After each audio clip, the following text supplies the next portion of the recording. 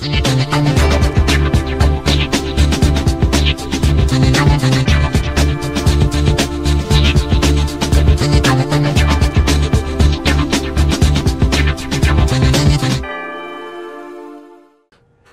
everybody to this episode of Cube Conversations, coming to you live from Wikibon World headquarters in Marlborough, Massachusetts.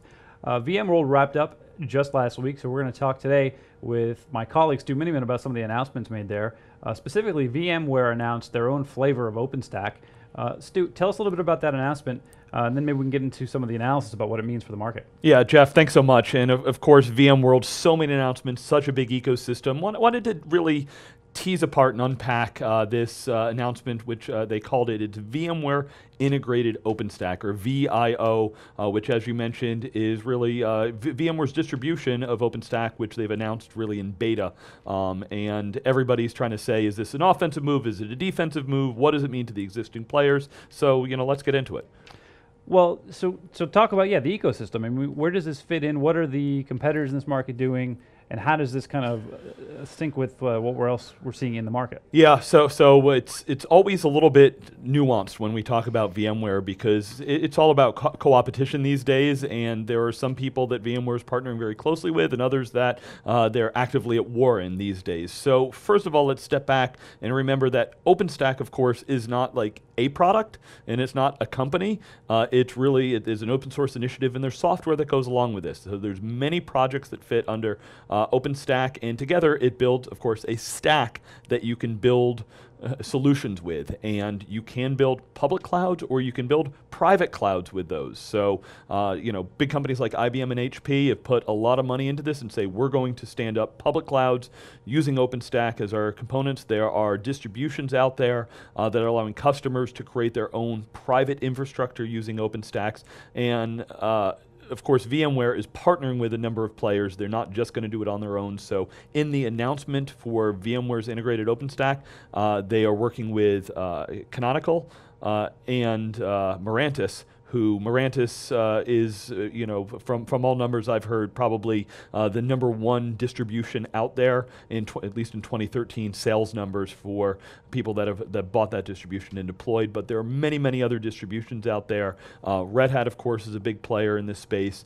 I mentioned HP before, and there was even VMware made an announcement with HP on how they can build the software-defined data center. And in some ways, they're trying to have a more forceful position as other companies like Cisco are more and more engaged in what's going on in OpenStack.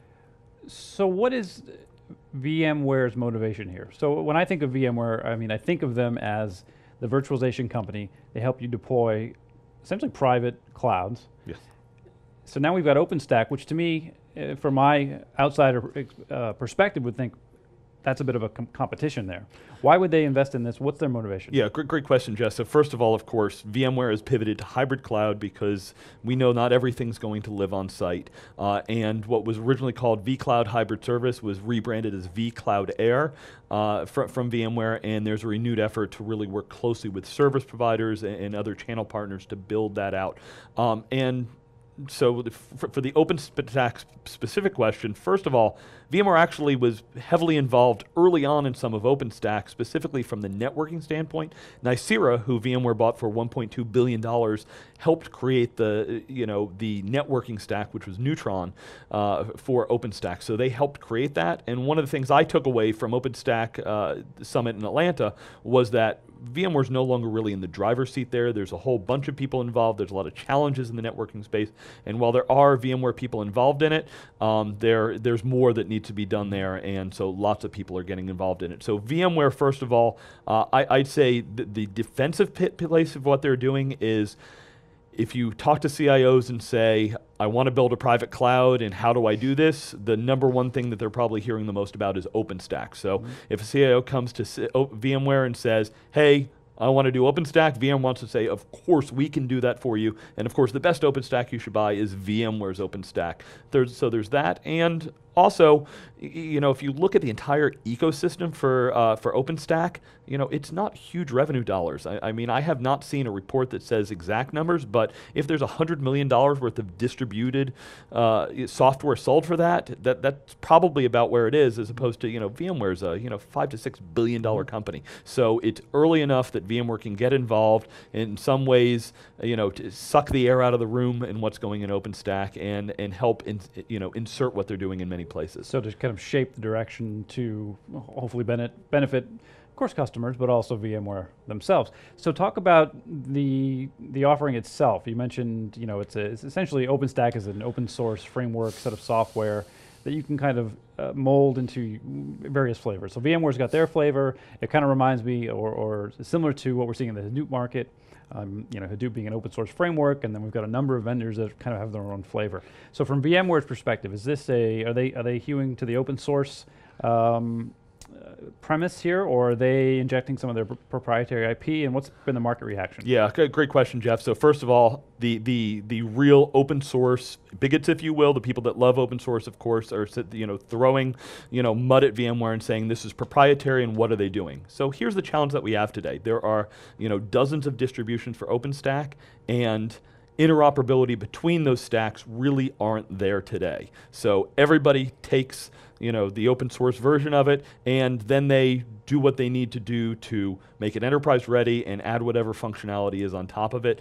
So it still needs time to mature. I mean, we're still only a few years into the development of open source for OpenStack. So there's a lot of work that's going to be done. I'm actually going to pull up a slide just to show you how VMware fits into all of OpenStack. So if we look at this, there are many different projects that VMware is going to be a part of, and this shows the touch points. It really is both at the driver level, things like storage need to work well together. VMware's making sure that products like their vSAN for software-defined storage and NSX, which is their network virtualization, are going to plug straight into OpenStack, but they've got, I think there's about a dozen projects that VMware is saying we're putting people on it and we're going to be involved in it. So that there's that piece of it. They are contributing back to these communities, so they're not saying we're going to just build our thing on the side. And I would not say that it's quite fair to say that VMware is nothing but proprietary, but on the same, on the other hand, they are not looking to become, the Red Hat of OpenStack. Red Hat, of course, is trying to be the Red Hat of OpenStack with, the leading distribution out there. VMware is trying to keep their customers from abandoning them, and customers that are looking at a hybrid cloud environment. Of course, VMware is the leader in on-premise with their hypervisor, and they don't want to lose that lead any more than what's been chipping away from the likes of Microsoft and the KVM, the free versions. Yeah, two quick notes on that. One is Microsoft is absent when you talk about OpenStack. Azure, they have their own play. They're doing things like Office 365 and pulling it. And the other piece is if you talk to the people that will be fast to throw stones at VMware, for the last 2 years, when I talk to most vendors in the OpenStack community, the number one thing that they say is, this is a great way for you to save money by getting rid of your VMware licenses. And of course, it's not that cut and dry, but VMware has a lot of power in the data center, and therefore they have a lot of licenses. And if I can save money by not spending those licenses, there's money for other things. The real savings, of course, needs to be that this is simpler to do and on the operations side of things, because that's still where the vast majority of dollars are spent. Mm-hmm. So let's step back even further, get more of a bird's eye view, and put this in context of the larger cloud discussion. When people think cloud, they think public cloud, they think AWS. Increasingly, they're starting to think a little bit about Google. Where does not just VMware's play here, but OpenStack generally fit in this whole private versus public cloud? Where are we in that conversation at this point? Right. So as I said earlier in the discussion, you can use OpenStack to build a public cloud, and companies like IBM and HP are doing that. And Red Hat is partnering with Dell and others to be able to take their distribution and make a public cloud. But most companies that are taking OpenStack are doing it for private deployments. I think the number I heard was, roughly 70% of all OpenStack deployments are going to be kind of on-premise in that private cloud environment, so that's where it lives. Absolutely that's going to go head-to-head with, things like Azure, what Rackspace is doing. Of course, Rackspace was one of the, if it wasn't for Rackspace, we wouldn't have OpenStack. So they worked on that code, brought it forward, and allowed the community to take it over. I would say that it's a little bit different than the public cloud, and it's really hitting a different part of the market than, say, AWS is today. They are targeting the developers. It is very much a developer conference if you go to any of the OpenStack shows, but they are trying to hit also eventually the mainstream applications. So there's potential to be competition between the various OpenStack offerings in AWS. And of course, if we're talking VMware, VMware probably sees Amazon as enemy number one. So I understand there was also an announcement at the show about Docker. Now, Docker's been getting a lot of coverage. We're not talking about the pants. We're talking about something very different. Tell us a little bit about Docker. I'm curious to learn more about it. And what were some of the announcements that came out last week? So Jeff, along with OpenStack, and VMware is also going to be supporting some efforts in Open Compute and with Docker. For those that don't know, Docker is related to, it's a containerization technology. So Linux containers, LXC, if you look, they've been around for many years. Companies like Google have been implementing them in very large amounts. So it is not really a virtualization technology. It is a way to separate my application management from my infrastructure management, which of course reminds me a little bit of what VMware did for compute. It really allowed me with base virtualization over 10 years ago, rather than managing things at the server level, I could manage things at the virtual machine level, which meant that I just took my operating system and my application and had those at a 1-to-1 ratio.